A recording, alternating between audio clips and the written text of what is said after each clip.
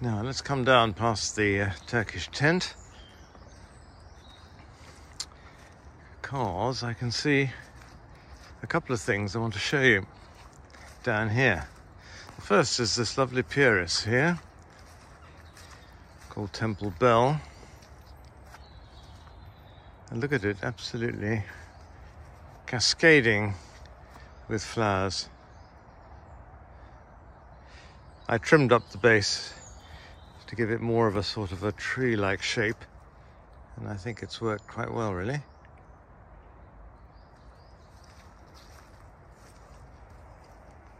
There they are, dripping with flowers. This one doesn't have such good coloured new growth, but I think you'll agree the flowering is fantastic.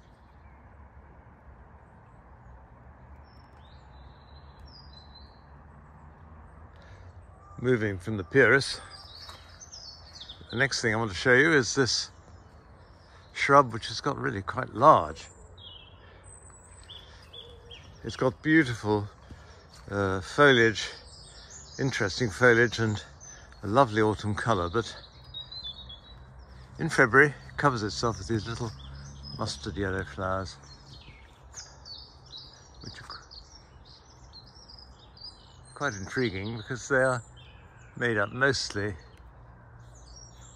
of stamens and little teeny weeny yellow petals. This is a shrub called Oemleria and Abeliophyllum, and this actually came from my late father-in-law's garden.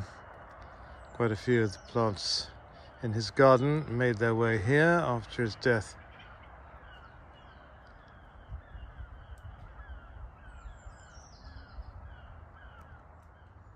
Little patch of sunshine on an otherwise rather grey morning. I just love these cyclameneous daffodils. They have that sort of rather surprised look.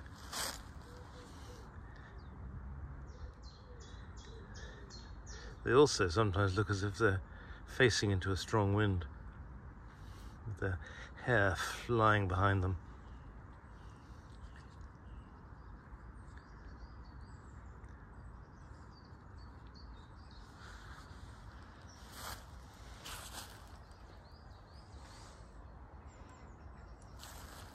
Nice with a few crocuses. As if by magic, and over quite a short period of time, is this lovely little woodland plant, a cardamine.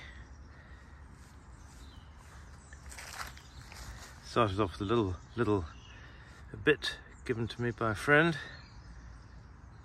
Disappeared actually for a couple of years. I think he was deciding what to do. Anyway, it decided. Quite liked it here, and it's popping up actually in the path as well. So I don't begrudge it. It's got lovely foliage as well,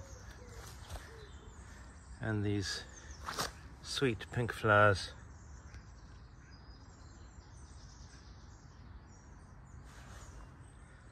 This plant can be described as invasive if you don't like it, and a happy spreader if you do, and I do. Right, Bertie, let's carry on. Coming around the corner, I bemoaned the fact in a previous video that Cornish spring was out, but the very early rhododendron crossbill wasn't, which is unusual because it normally comes out about the same time. Anyway, here it is. Of course, it has come out, and it's the earliest rhododendron here in this garden to flower. As you can see, it's gone up to about 3 meters plus, and is leaning on this albizia and being supported by the Chilean berberis, which is up above it. Rather untidy grower, but luckily here it doesn't actually seem to matter. A hybrid developed in Cornwall.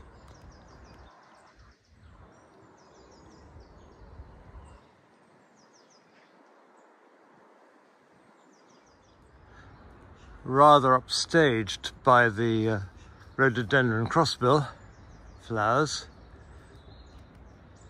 are the slightly more subdued drooping flowers of this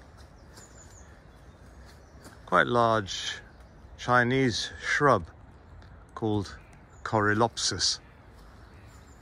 It bears close inspection because as you get close, you suddenly realize that the stamens are all tipped with this lovely red, contrasting nicely with the yellow of the rest of the plant. There are various forms of this Corylopsis and various species too.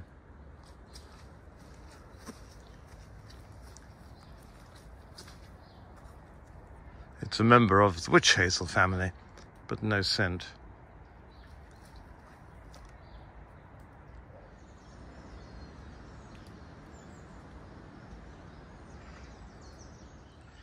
If you follow me up here, I'll show you another Corylopsis. Sweet little yellow flowers. Rather sparsely flowered. And the name is Corylopsis pauciflora.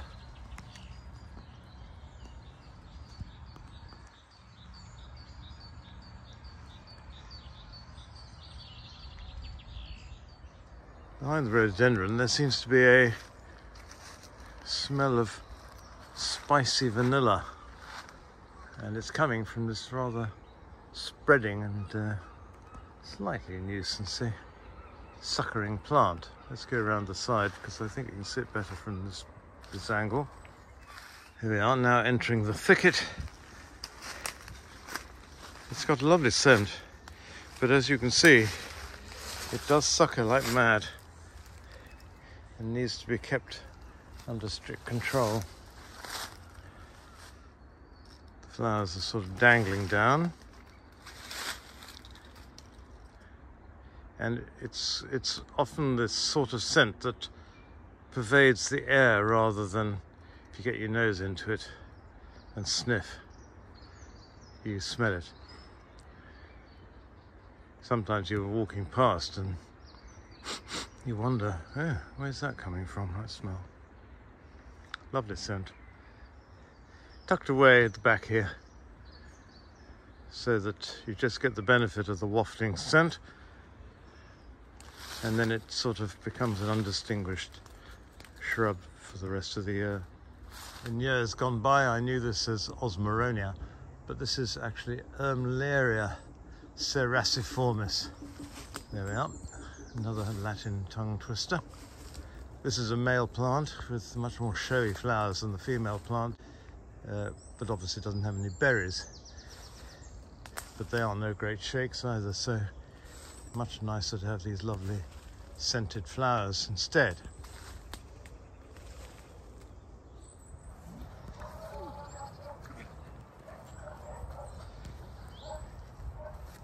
Non-stop play. Here's a little shrub doing its best to flower. It's only 3 years old or so, and they take a long time to get going. Useful as a winter flowering scented shrub with these rather small flowers. It's called Abeliophyllum, but it does take a few years to get momentum going and grow up.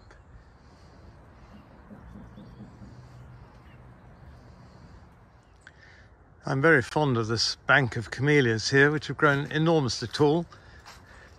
Right up there is Elsie Jury. She'll start flowering a little lower down. Let's walk through them, shall we? This is Margaret Waterhouse. Fabulous, fabulous camellia.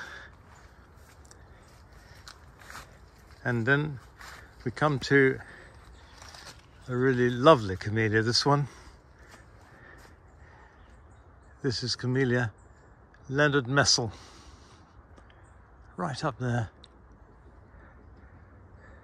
Wonderful flowers,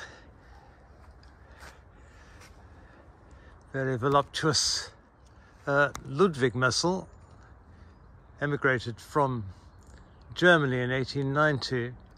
He was a German Jewish banker, and many German Jewish bankers came to England at that time.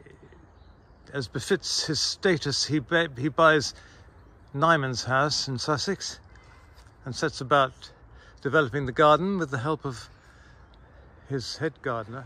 The head gardener was called James Comber, and his son Harold became a famous plant hunter, went over to South America, Chile, and also Tasmania, introducing lots of plants from there.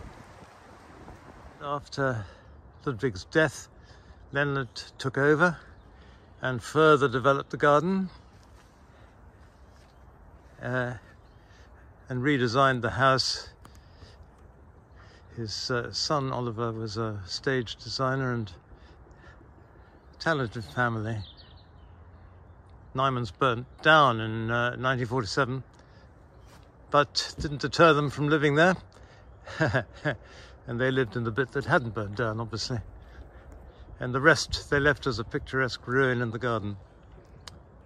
But he's had this wonderful camellia named after him, and also a wonderful magnolia, which we will see in a later video. Leonard's wife, Maud, also had a camellia named after her, which I haven't actually seen, or I haven't got in this garden. So I'm hoping one day maybe I'll have it, and then she can grow beside Leonard here in this garden. In a garden of unusual plants, I offer you another just here. This is a sorbus, or a relative of a sorbus, depending on your point of view, but with the most wonderful leaves. This used to be Pleosorbus megacarpa, but they decided that it should be Sorbus megacarpa. Never mind that there's a Sorbus megalocarpa, which actually I'm growing nearby. So this could be rather confusing. Anyway, who am I to argue? I just love the leaves. Glossy, brown, and with a slight silver sheen. Beautiful.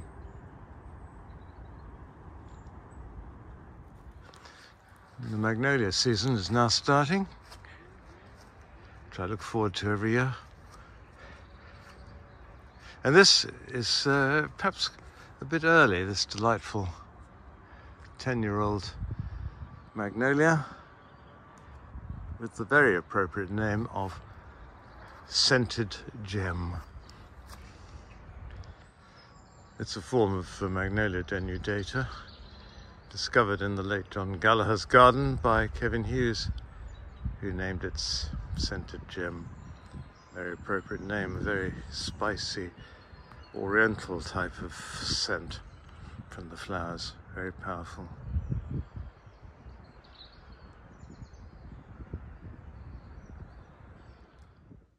I've come indoors again because I think some camellias really look better in a vase than on the bush. And this one is a case in point as far as I'm concerned. It doesn't really stand out, especially where I've got it in slight shade, but here you can admire the extraordinary sort of pincushion effect of the flowers. There is a central boss of these adapted stamens, which are trying to be petals. Petaloid, they're called. This is a camellia called Bob's Tinsey.